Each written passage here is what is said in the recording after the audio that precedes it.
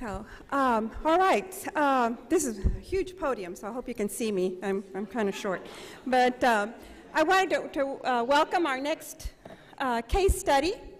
From our presentation this morning, Nico shared with you the ecological model, and so we've been hearing a lot of case studies at kind of the national level, the state level, and now we have a wonderful panelist that's going to talk about a regional tribal level activity that they've been working on. And this is the Sault Ste. Marie from Michigan tribe of the Chippewa Indians. And our distinguished panel consists of Jeff Holdt, and he is the Sioux tribal leader and has been involved in economic and community development for over 20 years. He's the chairman of the Sault Ste. Marie Economic and Development Commission. Then we have Shannon Laing, who is the program coordinator for the Tribal Health and Wellness in the Center for Healthy Communities at the Michigan Public Health Institute. And Donna Norkoli is the project coordinator for the Sault Ste. Marie Tribe of the Chippewa Indians Community Transformation Grant. So with this distinguished panel, as we have in other panels, they'll have about 20 minutes for presentation, and then we'll take a few minutes for questions and answers. So I'd like to invite Donna to be our first panelist.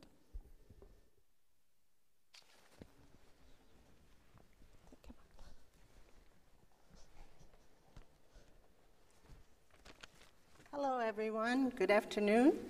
I do, on behalf of the Sault Ste. Marie Tribe of Chippewa Indians, I want to say that we are honored to be here to present our cross-sector work in reducing the high rates of obesity and other disparities in our service area. You can see on the slide here that our service area covers the whole eastern half of the Upper Peninsula of Michigan. This land area is 8,500 square miles, and in that land area, we only have 179,000 residents. 14,000, excuse me, 14,000 of those are Sioux Tribe members, and they're interspersed throughout the community. We don't really have a reservation area per se, so our tribal members live, work, and play in our communities, and that's why it was so important for us to connect with the communities, and we were really fortunate to have some funding that allowed us to do that. Over the past 8 to 10 years, our work really has evolved. We started out with a very small pot of money that we got through the Steps to a Healthier Anishinaabe project, and with that we worked primarily in the community of Sault Ste. Marie. After that, in 2008, we received funding from the federal funding from the CDC for the Strategic Alliance for Health project. And so we moved our work then to Fork-funded communities, Munising, Manistee, St. Ignace, and Sault Ste. Marie. And now, in 2011, we had our Community Transformation Grant project, and this allowed us to expand into some more rural communities of Kinross and Newberry, and we've also since then partnered with some existing coalitions and partners that are doing the same kind of work as us, an Achieve Coalition in Marquette County and the Great Start Collaboratives out of Escanaba. We also have, we actually strategically selected a tribal leadership team to oversee our work. So besides the community coalitions, we do have an overarching body of tribal key decision makers, and without these decision makers, we couldn't have made the kinds of policy systems and environmental change happen in tribal agencies. These are actually leaders in multi-sector tribal agencies: housing, transportation, economic development, early childhood, youth education, and activities. We do have some challenges because of the broad geographic area and the small population numbers, and we also have challenges because we have a lot of snow up there.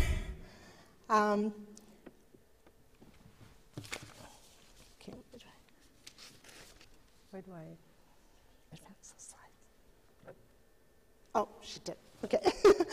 I want to focus basically on 3 initiatives that actually created our greatest success in allowing us to form these coalitions that you saw on the previous slide.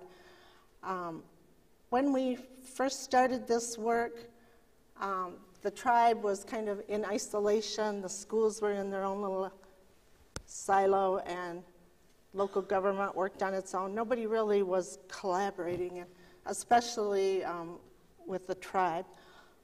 So we got some funding, and we had to approach the schools. We don't have any tribal schools, and so we approached the public schools and said, we have a little bit of money. We were very careful not to say, you know, we would like you to improve your school lunches, or we would like you to offer more PE time. We just said, we would look at this coordinated school health model. We have some money to help you build some capacity and infrastructure for your schools to form coordinated school health teams and complete assessments of your environment, and then you develop an action plan based on what you see at your school, and you tell us what you want to do. And fortunately, several of our schools selected Safe Routes to School projects as part of their action plan as a way to increase students' physical activity, get them walking and biking to and from school. So then we approached local government. We saw we needed their buy-in. And with that, we did walking audits, we conducted workshops, and they looked at the infrastructure in the community, and it was amazing how the community, the schools, local government, city engineers, downtown development authority directors, and we brought in purposely our tribal transportation planner to be part of this. And I think that's really helped reduce some of the disparity that we saw with tribal housing sites, tribal health centers, and we have tribal casinos that are the largest employers of tribal members, and they're not connected. There's no connectivity except by dangerous highways with a lot of fast-moving traffic. So we brought in our tribal transportation planner, and a vision was created about, not just about increasing physical activity, but how we could make walkable, bikeable, vibrant communities. And the local government really was more interested in the economic advantages of creating walkable, bikeable communities, but it was to our benefit. So, next slide. We also, this gave us a great opportunity to do some other initiatives with healthy eating because we had buy-in and a close connection with our local government. We actually implemented, with the partnership with the village of Newberry and the city of Manistee, we started 2 farmers markets. And since then, we've started 2 more in smaller communities. And we also promote all of the farmers markets across our 7-county service area with local, Let's Eat Local campaigns and technical assistance.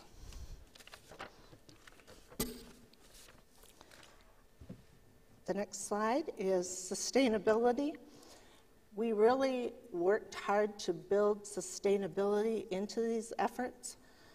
We didn't want to just have a little pot of funding and they do a project and it's gone. And so when we conducted the workshops with the local governments, we convinced them that they should adopt complete streets practices and make the communities more walkable and bikeable.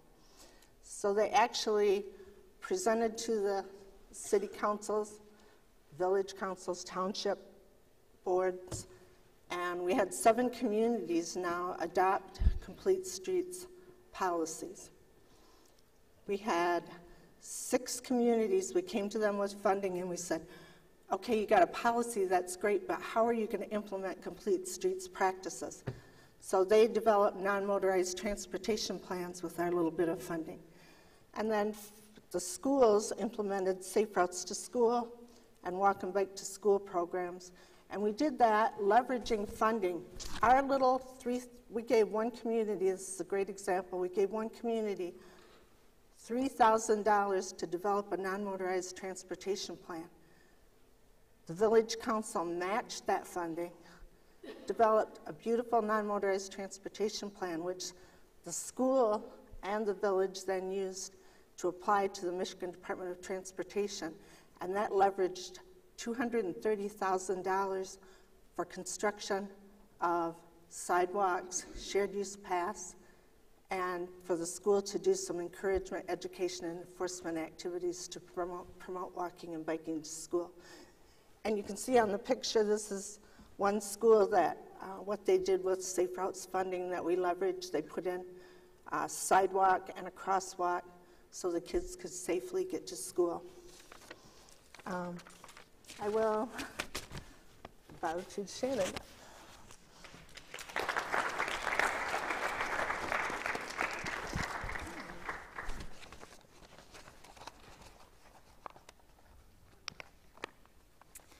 So as the evaluation team lead, I've had the honor and enjoyment of working with Sioux Tribe for nearly a decade to gather data, to assess their community environment and measure their population health status, and then evaluate the outcomes of this work.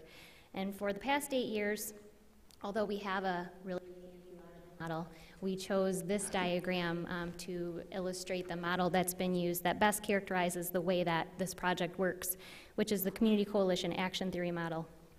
And although the model appears to be linear, it actually in reality operates very in iterative cycles. And as many of you doing community work knows, it's often 2 steps forward and maybe a step to the side.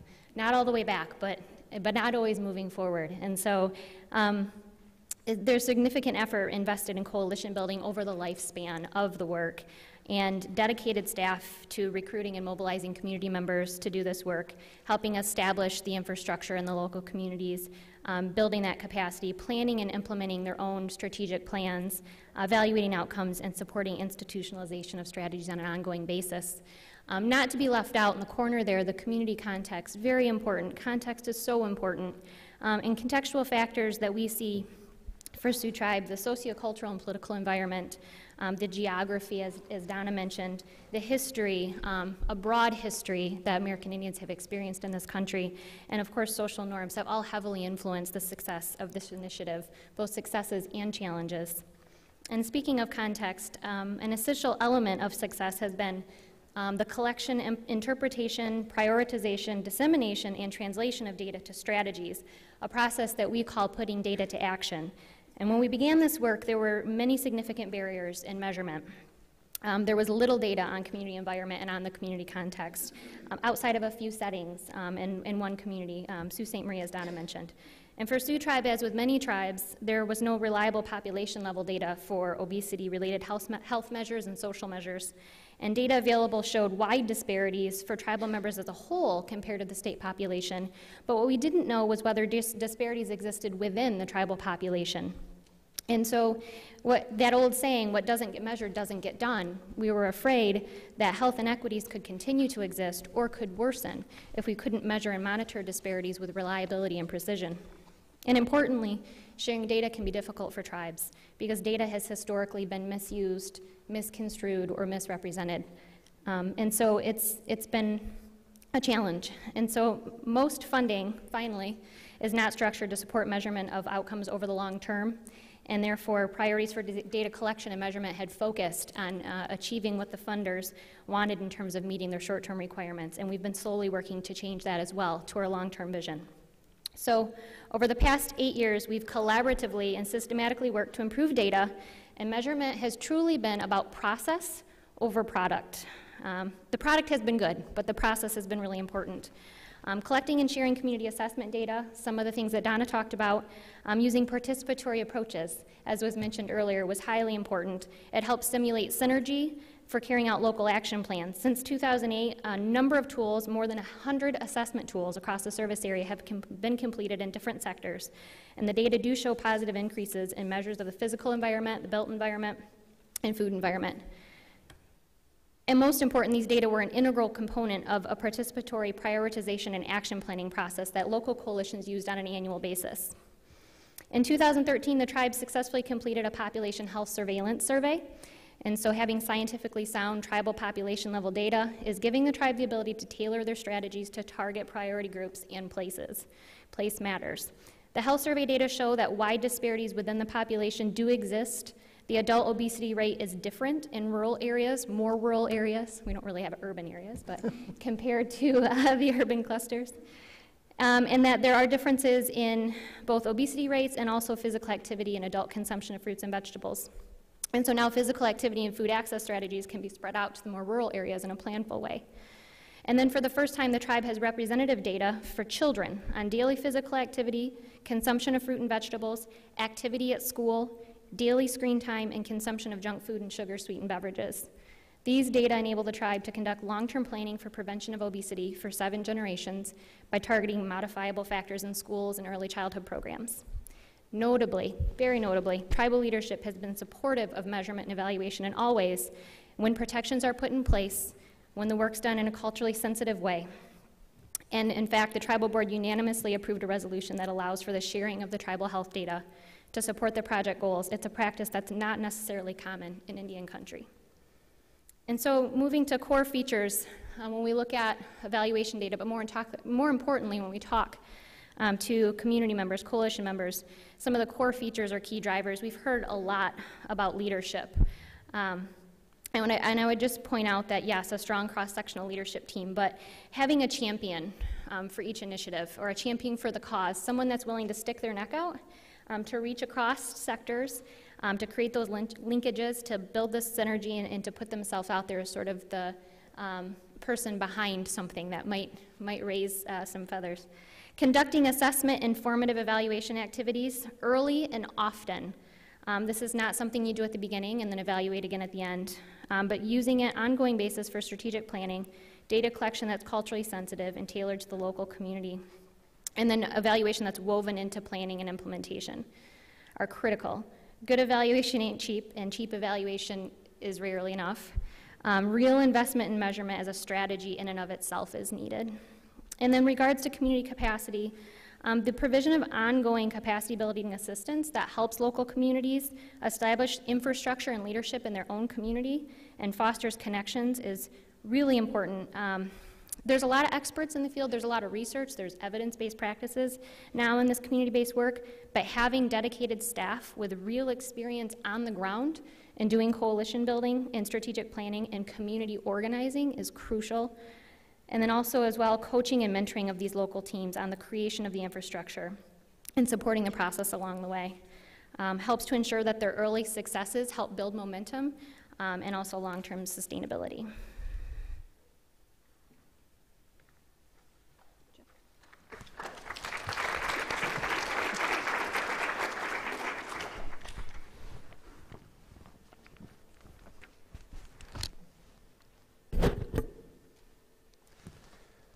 Thank you. The leadership team has played an essential role in the overall success by providing connection to the community and what is happening, really to set an example on how to work together across sectors and acting for a conduit communication across sectors. You know, we all run into issues, and one of the barriers that we engaged was turf issues that came in cross sectors. Leaders in one sector may ask, why is health involved to lead a business or a transportation issue? But one of the lessons we learned was, with regard to leadership, is to engage all the partners in assessments, prioritization of needs, and decisions about what and how best to carry out the strategies and to address identified needs. As much as possible, we use collaborative process for prioritizing issues. Shared responsibility for actions creates greater buy-in and commitment over the long term. When conflicts and priorities became apparent, we focused on the data and the facts. We found the common ground we could agree on in order to move forward and left the sensitive issues on the table to tackle later on when more trust was established. We've come a long way, and some of the barriers that we ran into were local governments and their red tape and limited resources. We've all heard that a zillion times, and we ran into that as well. And the schools are overwhelmed. The teachers and staff lack time and resources to participate in these, in a lot of coalitions. And another issue was being Michigan as the car state, public transportation is sorely needed and really not existing in a lot of our rural communities. As a matter of fact, somebody once said there's more cars in the UP than there are people, and I'm guilty of that myself.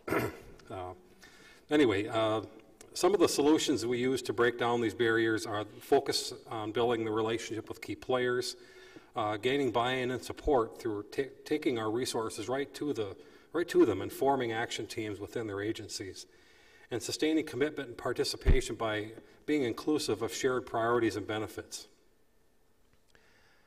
As a tribal community, we face many barriers to addressing health disparities and moving forward with health equity. Since our service area is roughly the size of New Jersey, we've got our hands full. Prior to this initiative, the tribe in many cases did not have a seat at the table in a lot of the local communities, and tribal priorities and needs were not being adequately met. For many years, we lacked the internal resources to hire and maintain staff in key positions. We had difficulty recruiting and hiring qualified personnel in our area. With the community health grants we applied for and were awarded, federal funding made it possible to hire the project coordinator and other community coordinators. Around the same time, the tribe was able to hire a transportation planner to help implement plans that had existed for many years. In addition, there had not been enough open communication and trust established between tribal and non-tribal entities.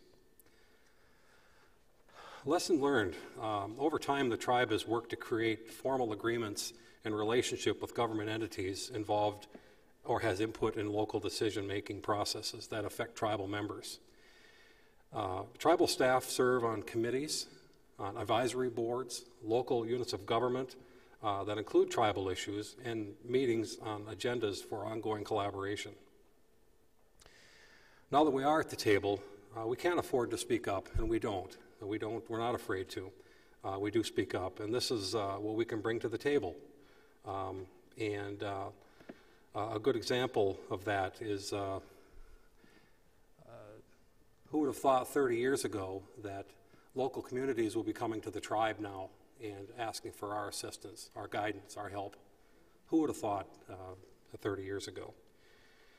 A good example of our impact was a few years back we purchased a 100-year-old schoolhouse in the middle of the UP, and it had been vacant for about 20 years. The tribal chairman came to me and said, "Do you think you can make this into a community center?" And it was one of those questions where there wasn't a right answer. And of course I said yes. And I went up to the site and I thought, oh my God, what have we done? It was a 3-story building, and I walked into the main floor and you could see right through to the sky. And there was varmints and activities going on in there that I didn't really want to know. But a year later, the site was completed, and at the ribbon-cutting ceremony, the local elected officials, non-tribal elected officials, called that the cornerstone to their economic development. It couldn't have, as an economic and community developer, it couldn't have, the praise couldn't have been any higher, and was really pleased at the results. The building houses community and health services, and it also houses an elder facility. Something as simple as a sidewalk in our community leads to increased activity. We've worked with several outlying areas that, for instance, the cities had the labor, but they didn't have the material cost for even building sidewalks. And we provided the material, and they provided the labor. And so it was a win for both the tribe and the community. Next slide, please. Who's ever the magic person? We're a little bit behind here. Sorry about that. You'll see some of the tribal housing site here, and our Safe Routes to School, and some of our initiatives. Next one, please. In closing, we've proven that community and economic development and health initiatives can and do coexist and collaborate. And it's been a pleasure and an honor to speak here. And oh, by the way, before I forget, Donna, don't forget check out our website, Up for Health. I think you'll enjoy looking at that, and it kind of gives you more of a detail of what we've done over the past few years. Thank you.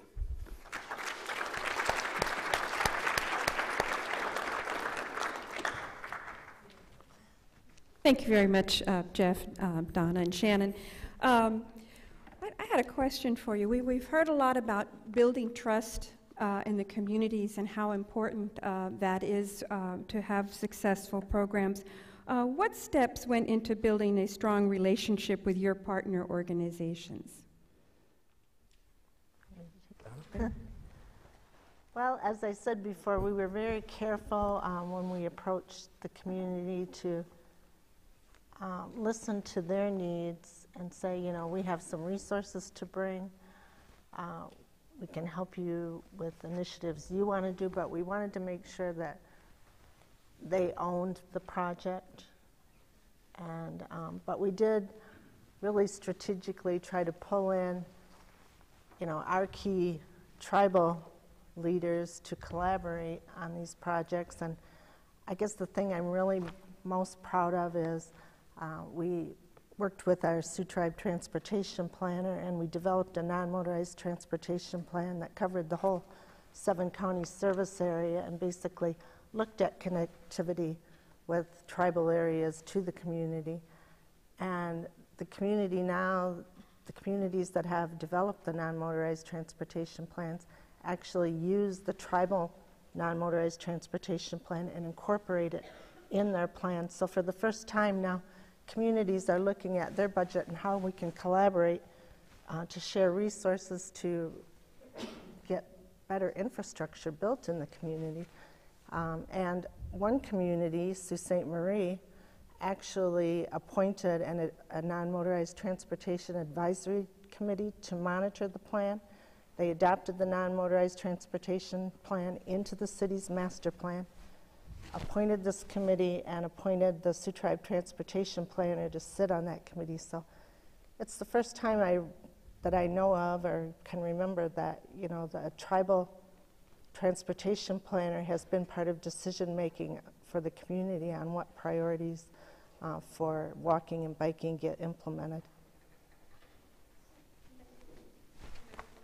Well, as I was sent in my bio, I guess I'd like to say that involved in economic development, the activities that I get involved in are some are non-tribal, and they're non-paying, of course. I have to say that in case there's any auditors in the room. We're very pleased, honored to be involved in them, but it gives the tribe a seat at the table and to show folks that we are skilled. We can do what others have done. And we can offer assistance, and we can offer leadership, and we do. And that's really what I'm most proud of, is that we've taken that extra effort in an organization that was formed in the mid-'70s. A little bit of history of our tribe. We are located, a very unique tribe. We're located inside the city limits of Sault Ste. Marie, which, by the way, if you follow I-75 and don't go to Florida, we're located right at the end. So if you hit Canada, you've gone too far. And yeah, we sound Canadian. I get it, yeah. Which is okay. But anyway, we're located inside the city limits, and we had to take the city to court in 1978 to get water and sewer connected. It was all around us, and they wouldn't connect water and sewer. That's 1978. A few of us were around then, yeah, I know, Shannon, you weren't, but so we've come a long way in 35 years, and we're very, very proud of that. Seat at the table, so that's wonderful. Shannon, did you want to add anything? I guess I would say relationships are really important for evaluators, especially external evaluators, and I get asked a lot about working with tribes and how that works, and I always just tell people, you know, humility, we heard that earlier, but go in and watch and really listen. and try to understand. And if you don't understand, ask very politely and respectfully, but ask, don't assume. And I would just say that being genuine. I mean, when you're there and you know you're there really about the work and about seeing things through for the same goals that they're for, people get that from you. They get that vibe off of you. And I think the other thing is it's just been about long-term commitment. We haven't been there just for the life of one grant or another. It's been about, we're here for the long run. So I think that's another thing that comes across is people knowing that you're committed to seeing it through all the way, not just until a particular funding stream runs out. Thank you. Do you all have any plans for expanding or scaling up your program? And is there another sector that you want to bring into the group? Yes, we, like I said, we have expanded. We went from 1 community to 4 funded communities, and then with the Community Transformation Grant, we expanded to several more communities, and now we have received funding for the Partnerships to Improve Community Health project, and so we're very excited and hopeful to expand continually across into even some of the more western areas where we really haven't done a lot. Probably, I don't know the percentage of the population, but most of the tribal population is in the 2 eastern counties of Chippewa and Mackinac, so that's where we had really focused our activities before, but now we're looking at expanding across the whole region and having some initiatives going in all of our counties. We've also worked with 17 school districts across the region to implement some form of coordinated school health, and some schools are farther along than others, and we hope to keep continuing that and maintaining those efforts. Anybody else want to add? Well, we'll continue to provide transportation assistance through our roads and trail program. That will never stop. We'll continue to offer services to local communities that might need a cost share or a cooperative agreement, whether it's a $40,000 assistance to build a bridge, whether it's $60,000 to expand a road or to repair a road, we'll help with that. And in many cases, we don't say no. We don't like to say no. We like to stretch our dollars as far as we can, and we will continue to do that. Thank you. And just one more question, unless there's any in the audience, or we haven't gotten any web questions, but we all like to partner with different groups. Were there any groups that you reached out to that decided not to partner with you, or did some groups come and approach you wanting to partner and you knew they may not be a good fit, and how did you handle that?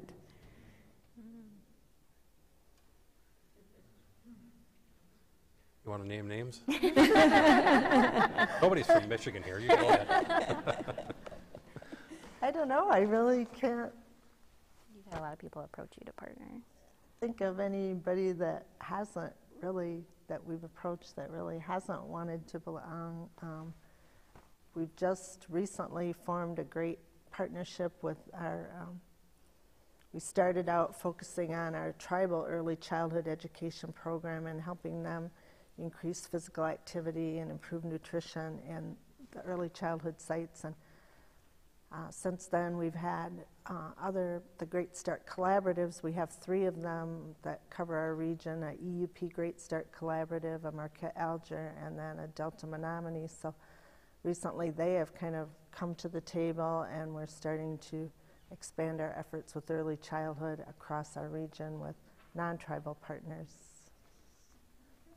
And anything in terms of social capital and how you've built it, how you're growing it, and how it's contributing to your program?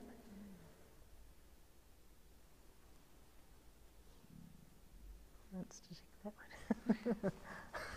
I got nothing. Okay, all right. We haven't got another half hour. Well, when we go into a community, we now expect the communities to collaborate with us. 10 years ago, we would have asked for their assistance or their collaboration. Now we offer a tangible product for them, whether it's money or whether it's assistance or whether it's a deliverable. We offer it, and we expect them to work with us, and in most cases they do. Albeit a little bit hesitant at first, but it doesn't take long for one school district to connect with another school district and say, hey, you know what? These folks know what they're doing, and they mean business. And so it kind of answers your question, kind of doesn't. Right. No, and I think a lot has to do with the community trust that you've built, and they know that you all are respectful leaders, and you take into account what they want and how to work with them. So I think you've been a wonderful example, and this is a group that we don't get to talk about very often. So we really appreciate you being in our panel today. So thank you. Let's give them a big hand of applause. And actually, we'd like you to stay here, and we'd like all the other presenters to come up. And I'm going to introduce David Fukuzawa. He's a member of our Roundtable Planning Committee, and he's also the Health Program Director for the Kresge Foundation, and he will facilitate discussion with the audience. So again, thank you all very much.